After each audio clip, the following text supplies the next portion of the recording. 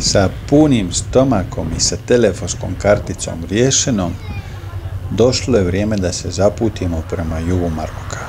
Da vam budem iskren, uopće nisam ni pogledao nešto puno kartu, niti sam napravio neki plan puta, pa po starom običaju koji imam, bacim se glavom bez obzira u aventuru i nek dođe ono što treba da dođe.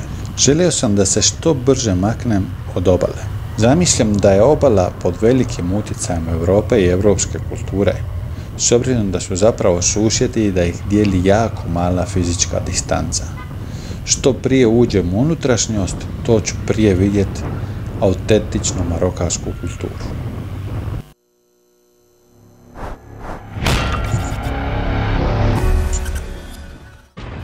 Na manje od 10 km udaljenosti od obale stanje na cestama je iznimno promjenjivo. Prelazimo s asfalta na šljunak i sa šljunka na asfalt i onda općenito bez šljunka i bez asfalta samo na neke rupetine, bez ikakvih upozorenja. Od iznimne je važnosti biti koncentriran 100% svoje vrijeme, naročito zbog automobila koji dolaze iz suprotnog smjera. Da bi izbjegli rupetine u njihovoj strani ceste, jako često ulaze u moju traku, tako da moram biti posebno oprezan jer jako često se nađem na rubu ceste gdje je šljunak i gdje je klizavo.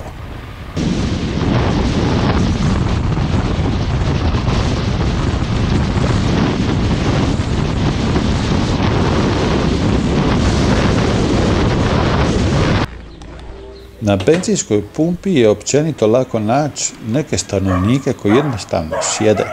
Zapravo po cijeloj cesti u krajoliku iznimno lako naći muškarce koji jednostavno sjede.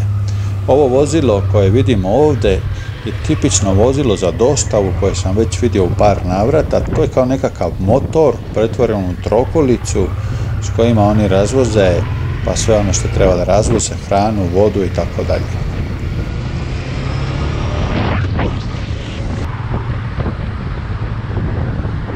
Na putu smo u grad Tetuan.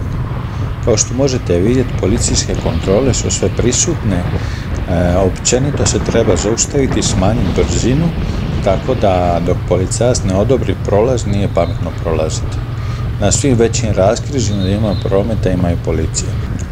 U grad Tetuan smo došli da se opskrbimo nekim osnovnim namirnicama i da izvadim novac iz bankomata. Vidio sam ovaj dućan koji mi izgledao ok, pa sam odlučio da ga posjetim. Salam. Ono što mi je definitivno trebalo, to je voda i čokolada. Veliki sam fan čokolade na putovanjima zbog njenih kalorija i jednostavno endorfina koje ispuštam dok jedem tu čokoladu. Ovo je čokolada španjolskog imena. To me iznenadilo teško, tako da nisam to očekivao, ali zapravo nije se ni začudi s obzirom na blizinu sa Španjolskom.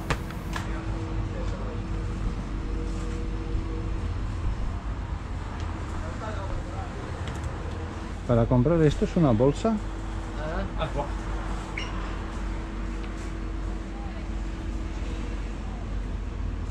Vale.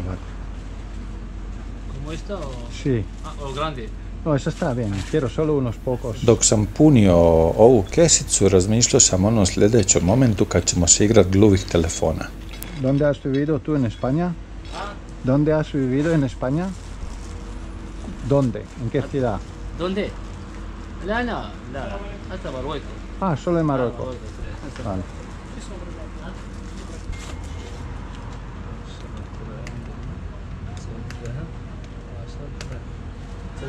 ¿29? 29, sí.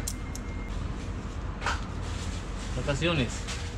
Aventura. El viaje aquí. Sí. El viaje aquí. Viaje. Afuera. Atlas. Atlas. Atlas. Husima. Husima. No sé, Atlas. Medina se llama Husima. Se llama Husima. Husima, que nadador. ¿Entrenador de qué? Nador. Medina se llama Nador. Medina. 30, ¿no? 30. Gracias. A ti. ¿Shukran? No. Shukran. Shukran. No, shukran. Gracias. Gracias. يا شكرا. شكرا. لا بالعربي لا شكر. لا شكر. زي ما تقول دينادا. لا شروك. لا شكر. لا شروك. Gracias. Salam. Padao je mrak i trebao sam naći neko mjesto za spavat. Bilo je vrijeme da se krene što je brže moguće i naći neku planinu gdje ću biti komotan i provesti ugodnu noć.